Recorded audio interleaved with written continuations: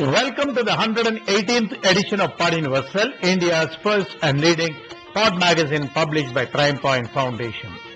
I am K. Srinivasan, editor of PodUniversal, welcoming you to this show. In this edition, we will be interviewing Mr. Arvind Thiagarajan, a young engineer and scientist who has more than 40 patents in his name. While everyone finds reading, music or games as their hobby, this young Arvind finds innovation as his hobby.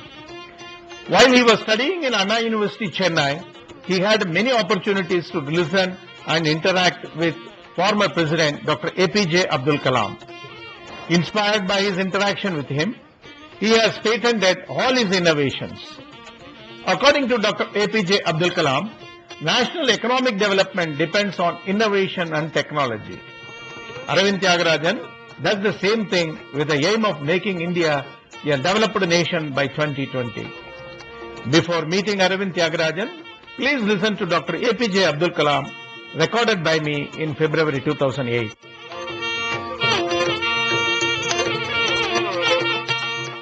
National economic development is powered by competitiveness.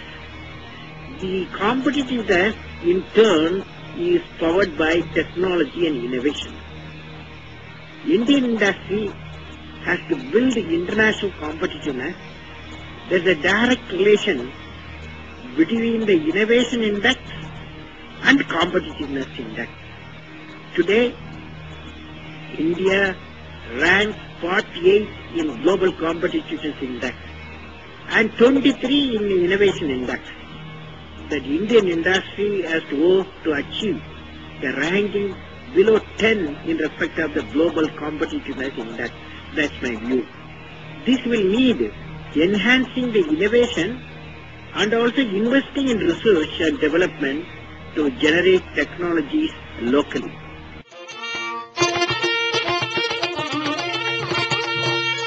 Arvind Thiagarajan now has become a serial inventor on the lines suggested by Dr. APJ Abdul Kalam. Arvind has also assured to help the young innovators to guide them for patenting their innovation. Now let us listen to him.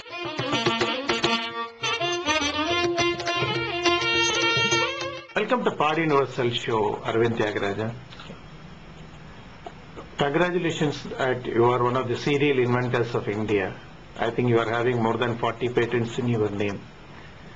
What inspired you to go for innovations and register your patents globally? I think my first primary inspiration was my mentor, Dr. APJ Abdul Kalam, and I was fortunate when he spent 2 years in the university where I passed out from. It's called Gindi Engineering College, part of Anna University in Chennai. So he used to give a lot of talks and inspire all of us as youth to actually focus on innovation and then file patents and protect our IP and so on. So that was my initial inspiration. How many patents you have till date, and what are the areas in which you have patented? Honestly, I've lost count of the number of patents I have, but it's actually focused on both biomedical applications, a lot of medical device ideas, algorithm for signal processing on medical modalities, as well as imaging. Got a lot of patents on image compression algorithms and related applications for archival, storage, transmission, and retrieval of such images and so on. And I also have a few other patents on mobile technologies, and my primary expertise is on signal processing and algorithm development. Recently you introduced a product also for detecting cardiac problems. Can you say briefly about something about that? Yeah, this product is called as HDfonoDoc, where actually it is like an audio-visual stethoscope which actually acquires your heart sounds, and it also gives you a visual display. And once you press the button, it analyzes the sound for about 10 seconds, and it actually gives you an interpretation whether there is a murmur present or not. And based on that, you can take a printout and give the output for the patient. Is it the first of its kind in the world? Yes, it is the first of its kind in this world, and we actually have worldwide patents for this product, and we also have regulatory approvals for this product to sell in US market as well as in Europe. Do you think that Indian scientists or youngsters, they have got a capacity to go for hardware invention?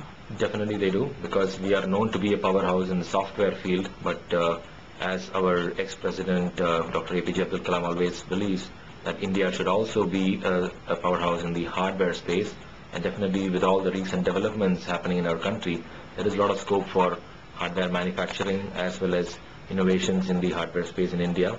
So I think definitely there is a lot of scope for youngsters to focus on these areas. There are quite a lot of youngsters I see that who are interested in more in innovations, but they lack a lot of guidance. Do you have any suggestions for them? I think it's just patience and persistence that is going to be the key. They have to focus and they have to believe in what they are actually doing, and they have to continue their efforts and get proper guidance from their supervisors or people who are involved in that area, and they have to focus on a lot of these other work that is being done globally on such related areas, and based on that they have to continue their efforts.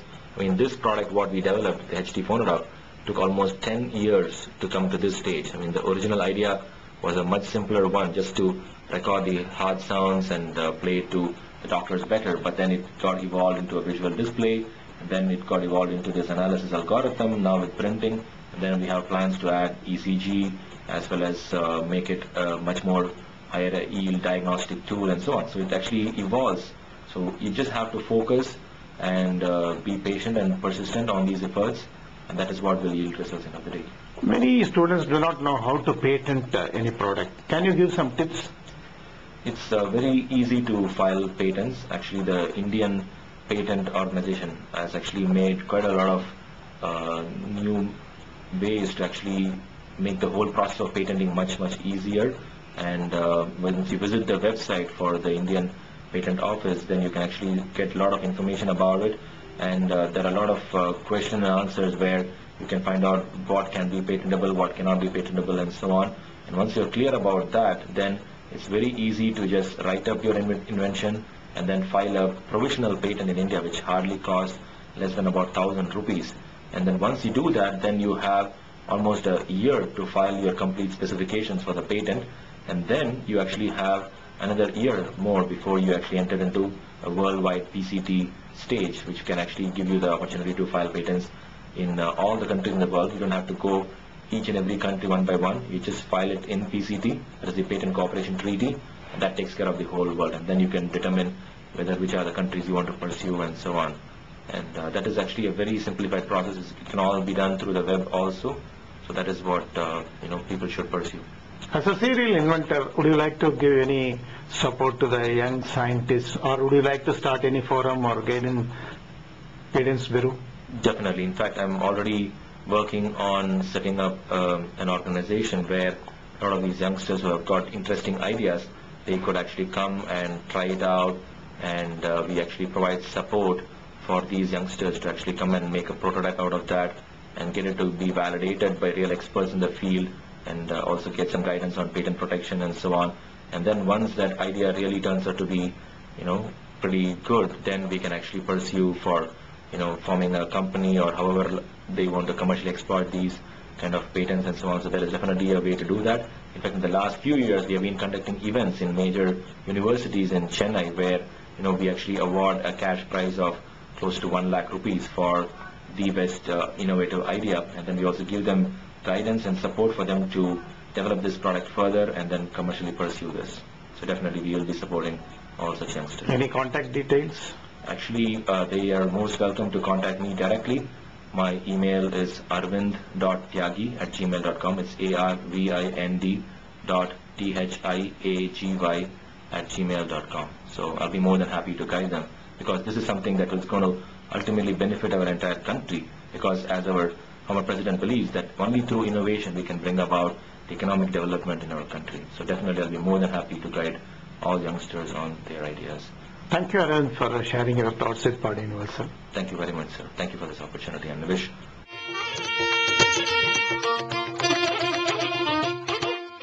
Thank you, listeners. That was an exclusive interview with Arvind Thiagarajan, a serial inventor. Hope you enjoyed this part show. For more updates, please log on to PodUniversal.com. Please send in your suggestions and comments to editor@PodUniversal.com. This is K. Srinivasan, editor of PodUniversal, signing off from the show. Till we meet next, take care and bye.